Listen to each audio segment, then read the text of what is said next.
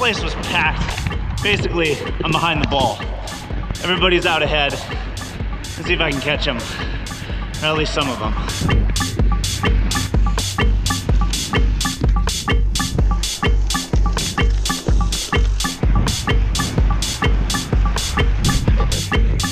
Hey Dean, tell me about your bike.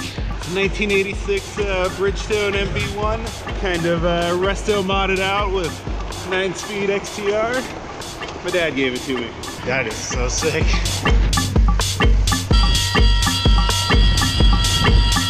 Yeah, look at that.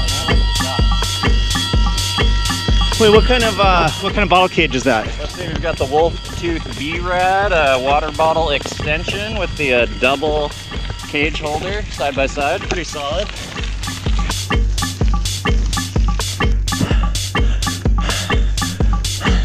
Hey, tell me about your bike. It's a Santa Cruz Stigmata, pretty awesome. Running 38 triggers today, nice gravel tires, that's about it. Sick. No fuss. No muzz. Cookies. Coffee, hard-boiled eggs, bacon, cookies, mini oles. Yeah. Mystery meat. Man, you guys are killing it. Route Master Ryan Fransconi. Do I ever pronounce your last name right? What are you riding today? Carbon hardtail. The best part, Ron said, 38s will be fine. And Ryan's, I said 2-inch preferred.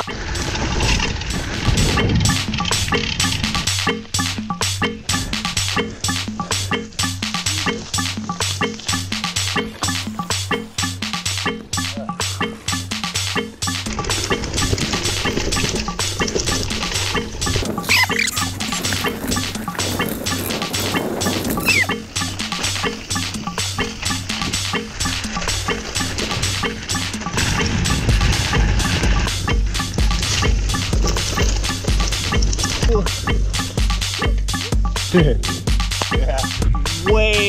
Way more people than I've ever seen on any of these rides before. I wonder who keeps spilling the beans on these things, putting the word out on the internet.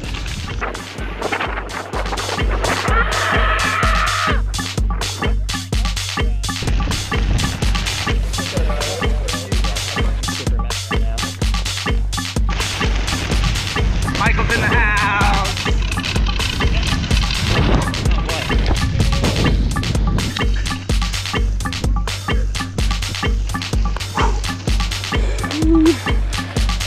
Hey, tell me about your bike. 61 centimeter. I'll say Nature Boy. Oh yeah, it's a single speed. You're either a very special person or something's very wrong with you. A little bit of both.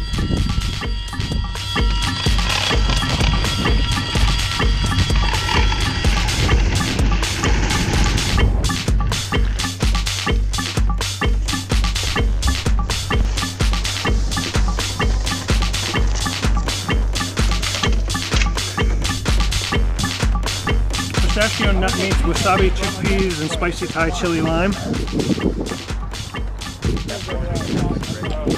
Dustin's just got a big sack of salami. Greasy sack of sausage. Tandem! There it is. Yeah. Mile 20 on the nose. 1 hour, 54 minutes in.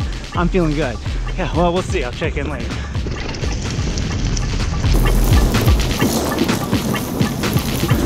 The directions on the Wahoo say next right into woods. Check. Hey Josh, what are you riding today? Riding a bicycle with crappy tires. Smartass. I am riding a Diamondback Honjo EXP. It is a carbon drop bar 27.5 adventure bike with Hi-Fi Session 29er wheels and Schwalbe Thunderbirds 2.1s. That's the bike.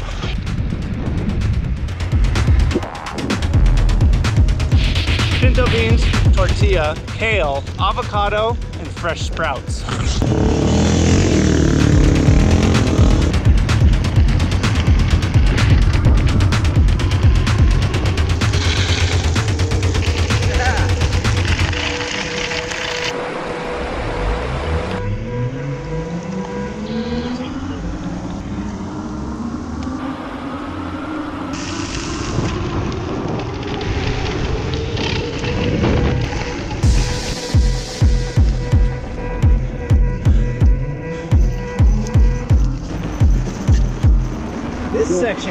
So floppy.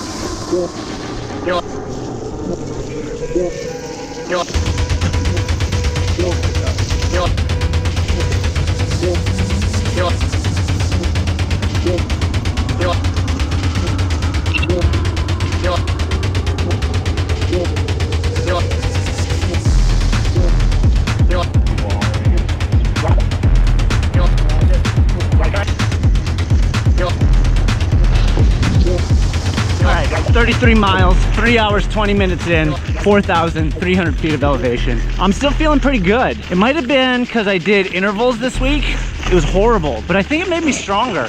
Placebo or not, you decide. Well, that ice is only so long. The S-Saver fender flaps worked really good for a little while, but with this mucky stuff, they keep getting stuck in the tire. So, I don't know.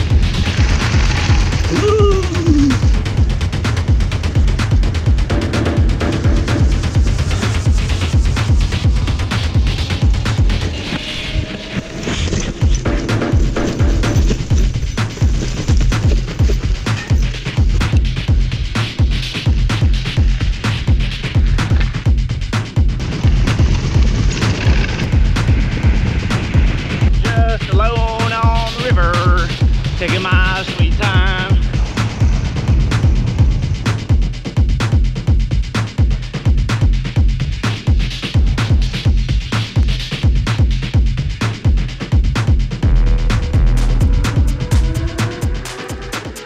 Timber Log Jam Volume 3 in the books. The body is feeling a-okay. I'm definitely tired, but I'm not decimated, which is awesome. So the ride, by the numbers, 4 hours, 51 minutes, 52 miles, and 6,200 feet of elevation. That shit got hairy there more than a couple times. Yo, Dusty K. Just saw your video, Cadillac Gravel. Very nice. Hey, I want to send you a quick note talking about your mechanical discs. Now, the thing is mechanical disc is spring-loaded. So when you pull on the lever to actuate the cable, the pad's going to want to return to its place of rest. So as you use your brakes more, the pad's going to wear down. If it returns to its place of rest, they'll start to feel soggy over time because now it has to close more distance as that pad wears down. Hydraulic discs, however, don't do that. As you use them, and the pad wears down, it actually wants to start to fill up that space, so more fluid will come into the caliper. So your hydraulics will always feel good over time. You could probably test it out with your other bikes that you have in the shed. Thing is, hydraulic isn't always the easiest thing to work on, but mechanical is super easy to work on. If you're in the field, it's pretty simple just to dial it in a little bit and get a nice crisp feeling. Hopefully that helps, and I'll catch you next time.